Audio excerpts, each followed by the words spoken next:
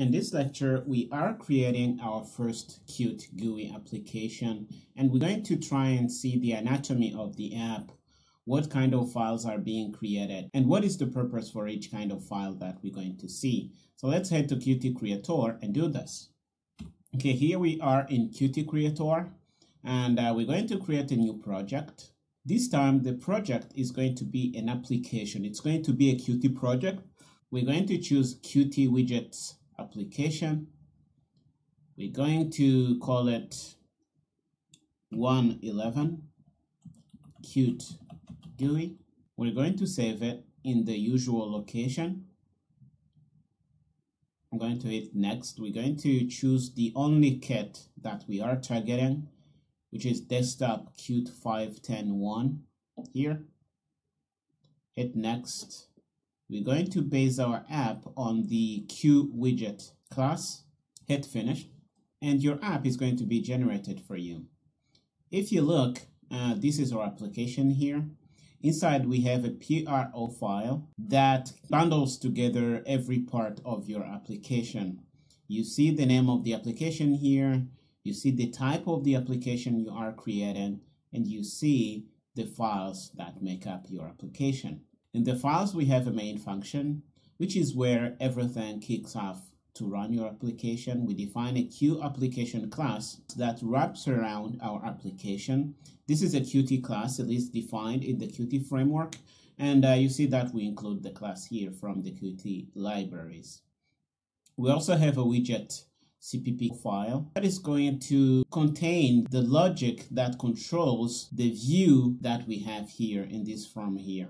The form is hosted in a file called widget.ui, and it is an XML file. They use XML to kind of define the looks of your widgets. And if you run the application right now, you're going to see a widget pop up on the screen. Let's run the application, look at the compile process so that you can see things happening.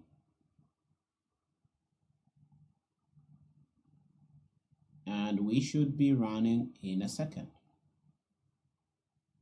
Okay, you see our widget here. So what we're going to do in this lecture is to add a button to this widget, and we want for something to happen when you click on that button. This is usually done using signals and slots in Qt, but that's a subject of the next section. In this lecture, we're just showing you how it works so that you have an application that does something. But to understand it, you have to watch the section 2 of this course, and we're going to go into all the details to make these things work. For now, let's go back to the widget UI file, double click on it. You're going to come here, and if you look on the left here, I want you to search for Q button, Q push button. You're going to have a push button here. So I want you to drag it in the middle here, double click on it and say click me. So you have your button here. The next thing you want to do is to click on this button, right click on your mouse and hit go to slot. You want to choose clicked in the dialog that pops up here. Hit OK, and the function is going to be created inside your Widget CPP file. And this is where the code that responds to clicks on the button on your UI is going to live. Whenever somebody clicks on that button, something is going to happen here in the onPushButtonClicked method.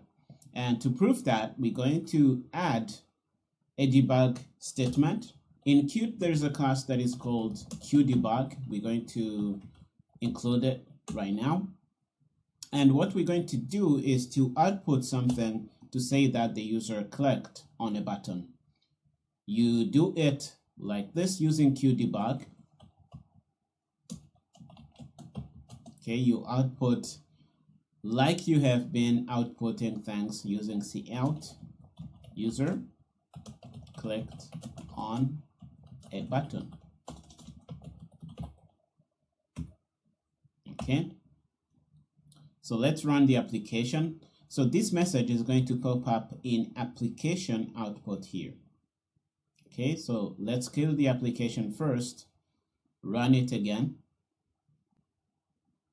Okay, you see that we have the button here, and every time you click it, we're going to see a message in the application output. So this is working fine. We are responding to clicks on the button. So what we want to do is to pop up a dialog when the user clicks on this. Okay, how do we do that? For now, I want you to go to the Help tab here.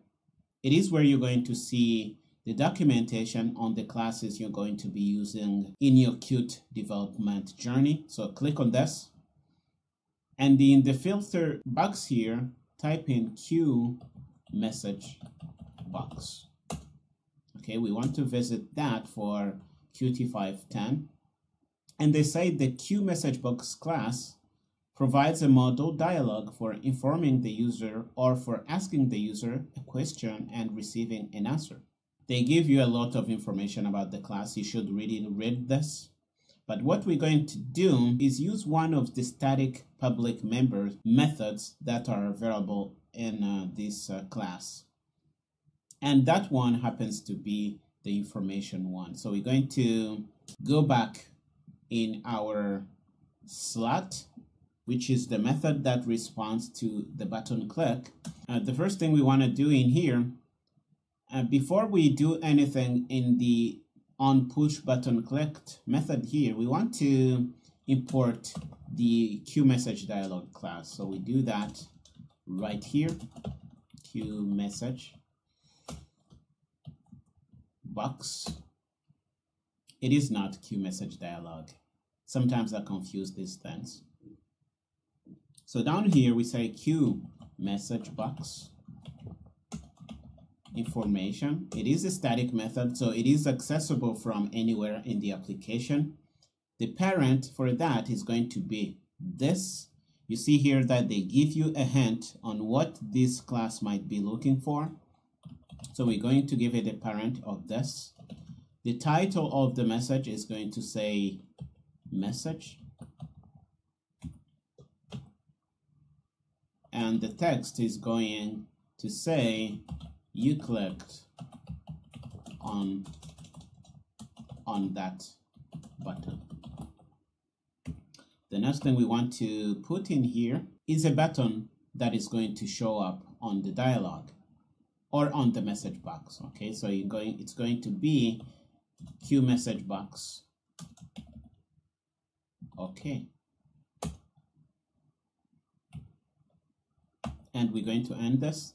And just like this, you're going to have a message box show up when the user clicks on your button here. So let's run the application and see if our logic is working here. Click on this, and you see that it says you clicked on this button. We can click on the OK button to get rid of that message box. Okay, by now I think we've done what we set out to do in this lecture.